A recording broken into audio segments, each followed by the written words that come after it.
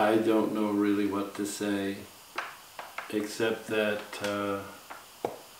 in 2013, I lost my wife Claire and her stepdaughter Bess in a plane crash in Kenya in the Aberdare Mountains at a little before 5 o'clock in the evening. They were scheduled to get on a plane and fly to Greece that night, and I was in Utah packing, getting ready to join them there.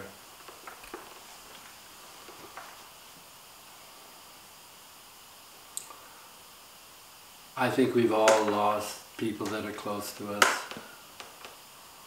and it's a unique for each of us. There's no formula for it. But the unusual thing for me was when I went to Kenya,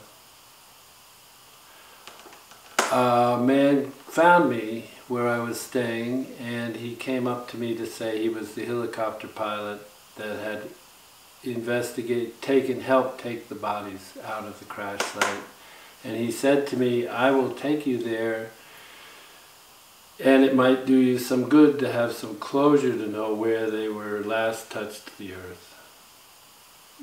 He said, soldiers get on planes, pilots get in planes and fly them, and they all know they could die. That's part of the daily routine. But Claire and Bess didn't know that. They were tourists, and he felt that it was such a tragedy that they had died, along with the pilot of the plane, Harrow. And he flew me to the crash site where we landed and spent 2 hours where I walked around and picked up things that belonged to Claire and belonged to Bess, except I could not pick up her MacBook Pro. It's a rather large portable computer, but it was folded back on itself like it was a piece of wet clay. I couldn't touch it.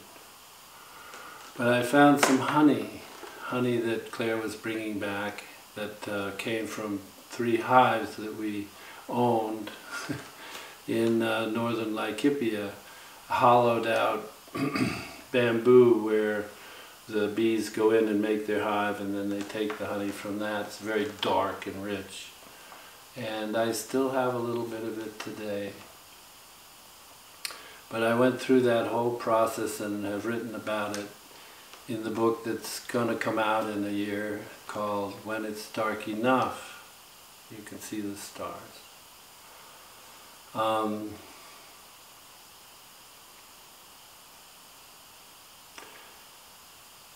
What happened also at that time was I got a text from Claire.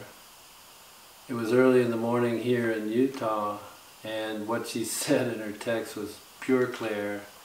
And it took me a week to understand that she'd sent it 10 minutes before the plane crashed. Did she know it was going to crash? Did she think they were going to get through it? I don't know. But this is what the text said. I feel free, I feel close to God, and there are angels all around me.